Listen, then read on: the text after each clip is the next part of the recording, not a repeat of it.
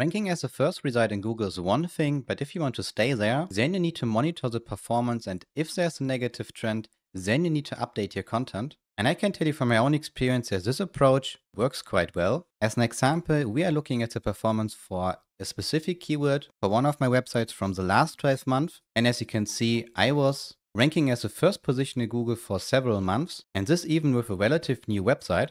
And also when the performance dropped, so here when Google rolled out updates as well as the AI overviews, I was able, due to the monitoring and also due to the optimization, to recover quite quickly from the position loss, from an average position between 8 and 10, back to a better position, which is around 5 or even better, again in the top 3 results. And I am doing this process for every keyword where I know that the traffic is valuable, so either for commercial or transactional keywords. And here's another example from the last 6 months for a transactional keyword where I am constantly ranking as a first result, and even the overall traffic or search volume is quite low. That doesn't matter because whoever is going to search for this query took already the decision to buy something. But the issue is that if you have a website, then you have most likely also multiple pages, and taking care of every page manually is really time consuming or even not possible. As an example here, 110 pages are indexed and most of them are also getting traffic. That means I have to take care of 110 pages and always have an eye on the performance, and if there's a negative trend, then also to take care of the optimization. And that is exactly the reason why I've created this N@N workflow that generates reports like this, so that I can quickly check if I have to optimize the title with copy-paste recommendations, already pre-filtered keyword opportunities based on the Google Search Console performance, and the same for the meta description, and of course also for the on-page content. As you can see here, I have recommendations for the headings as well as for the paragraph, and the workflow tells me to replace this text with this one. And that's exactly the process that I am doing over the last year with multiple websites, and as of now it works really good. Apart from that, this report covers also FAQ optimization, which is quite nice because these FAQs usually contain long tail keywords, and the best part is that this data is not hallucinated. It's based on the data from the Google Search Console, as well as data from SERP API, which means the workflow has access to real-time data based on parameters such as the location, language, country, and in order to get FAQs that are also relevant, we have access to not only the top results, but also to snippets like people also ask or related searches. And before we have a look into the workflow itself, and I will tell you exactly what happens here, let me give you a quick example on how to use this report. And let's say we want to optimize the on-page content, which means we want to replace a few paragraphs or also update the heading. Then we can simply copy the text that is here in red, go to your content management system on general where your post is, search for it, and then we can see the recommendation is to replace this text, this one, this paragraph, integrates keywords that we are already ranking for. And we know that because we do have access to the Google Search Console. All right, then let's have a look into the workflow itself. And the execution is quite simple because we have a form. So let's say I want to optimize this article here. The first step would be to copy the URL, go back, execute the workflow, and then we have to fill out a few parameters. So we have the URL, and we also need to pass a domain because this workflow is also able to optimize different websites as long as your website is connected to the Google Search Console and you have also access. And let's say the focus keyword is N@N Google Search Console template. So this is also the keyword that we are trying to rank for. And this one is also used to get the SERP results. And to make it a little bit more specific, we can set a country key, let's say US. And if you're doing it for local SEO, then you can also add here the location. But in this case, it does not make sense to optimize the page for any location. After that, we can also specify the language. So in this case would be English. And we can also set a time frame, which will be used when we get data from the Google Search Console. So let's say the last month. And once the required fields are filled out, we can click on Submit. And the first thing that happens is that we get the SERP results, including AI overviews. Then we crawl the content from the article because otherwise we won't be able to give recommendations on how to replace a given paragraph, or also recommendations for the meta description, titles, as well as for the FAQs. After that, we pull data from the Google Search Console for the specific page, and we create also a Google spreadsheet because afterwards the data is also saved there in case you want to manually review the data that was fetched from the Google Search Console. Once the part on the left side is done, we will merge the data in order to be able to give recommendations that are not only based on data from the Google Search Console, but also from the SERP results in real time. And as the keys, we have the AI overview, because apparently for this keyword, an AI overview exists. Then we have also the organic results with data like the position, title, snippet, and also related questions. And of course, also the article with keys such as the title, description, and the complete content on Markdown. And the data key contains the data from the Google Search Console. So here we can see data for the keyword n@n Google Search Console with data for the previous and also current period. Because if we don't calculate the data for two specific periods, then we wouldn't be able to figure out if the performance for a given keyword is good or bad. After that, the complete data is passed to the content optimization, which consists out of 4 different calls to OpenAI. The structure of them is quite similar. All of them have a structured output parser, because if we don't have a reliable output, then it would be quite hard to create a report like this. As an example, here we do have the part where we create title recommendations, and our title parser contains exactly the structure which is required for creating a report.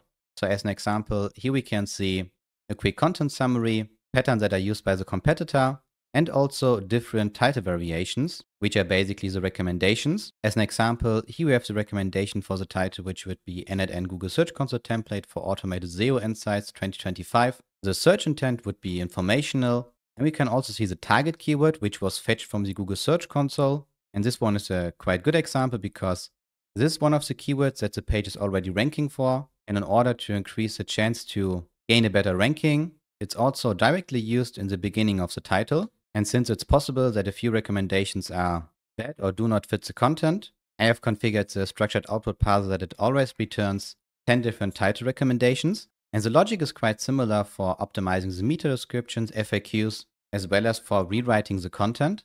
So all of them have a structured output parser, and the nodes for the titles, meta descriptions, and FAQs are using the GPT-4.1 mini model, because this model is quite cheap, but it still generates good results, except for the part where we rewrite the content. So the on-page content updates, which we see here, are quite important. And that's also the reason why I've set here another model, which is O3. Because in my opinion, O3 is a little bit better when you want to update page content. And apart from that, you can also see in the prompt, which is here, that we have a lot of variables, which are the country, language, the current year, because otherwise it would be possible that we would get recommendations for title, meta descriptions, or also for the content based on the last year where the large language model is trained on. Then we have data for the current article, so the title, meta description, content, and also our main target keyword, which is equal to the query that we used for the SERP results. And in order to be able to create really good recommendations that are really based on data, either from the SERPs, so in other words, data from the competitors, or data from your Google Search Console, we also pass this data.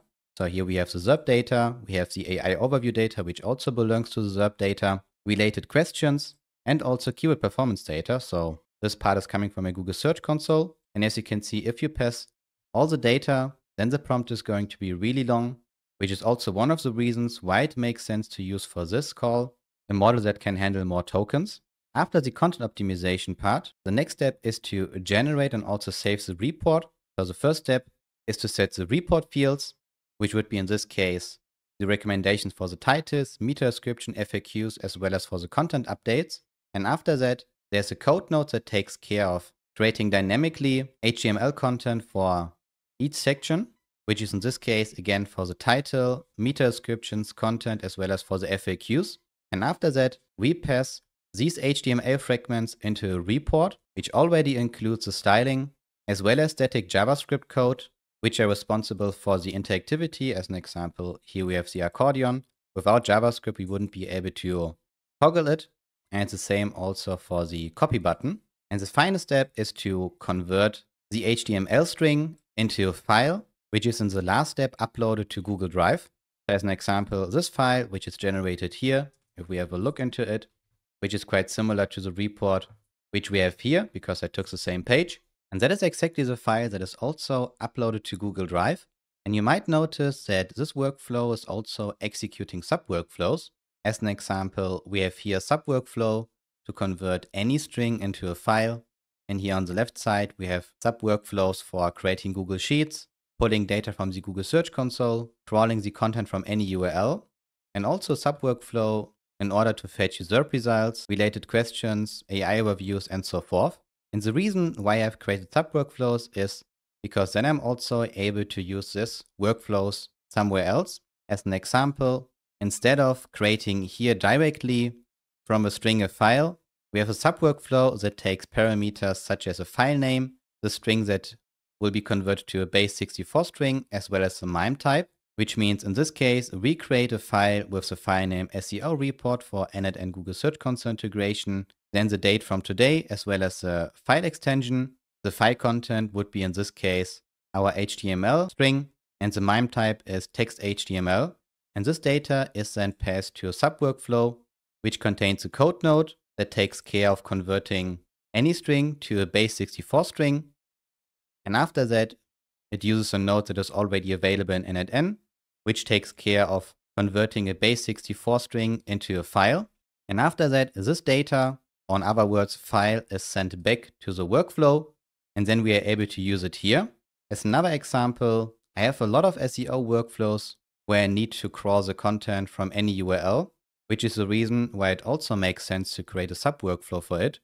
And this workflow looks quite similar. So if we have a look into it, then we can see we have only two nodes, and the first node takes care of using the API from Zerpa so that we are able to return the title, meta description, and also the on-page content. And since I'm only interested in the title, description, and markdown, I have added here another edit node that takes care that only these three keys are returned.